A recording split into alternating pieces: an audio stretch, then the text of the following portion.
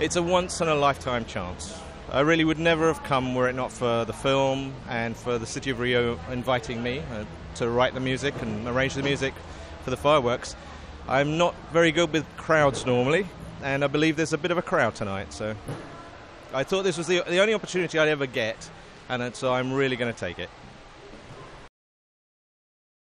No, they just said, do what you want, and they showed me, they sent me a couple of YouTube clips of previous years, and I watched those, and I think I got the idea of how they liked it to happen, and I started to put it together, and I sent it to them, and they were happy. And the thing was, we had to do it early. We had to do it quite a few months ago because they have to construct every single firework, and especially with the timing to hit exactly at certain points. So every single milligram of powder counts as to when it explodes, and it's all timed exactly to the music. So I'm going to be fascinated to see it.